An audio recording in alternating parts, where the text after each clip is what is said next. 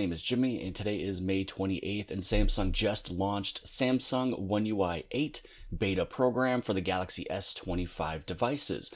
Now, we'll take a look at this Samsung Newsroom article in just a second, but I want to let you guys know where you're able to sign up.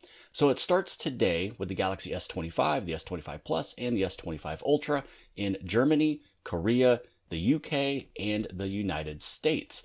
Now, we will take a look at just a few things here in this article, but let me show you where and how you're able to join and sign up for the One UI 8 beta program.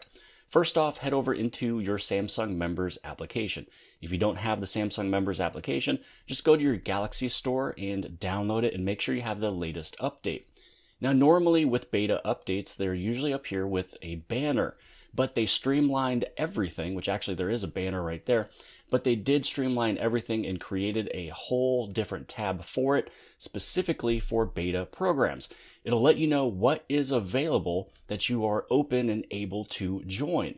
So this is where you tap on this one here, and then it'll give you a little bit of details. It's letting you know that the beta test does support T-Mobile and unlocked devices.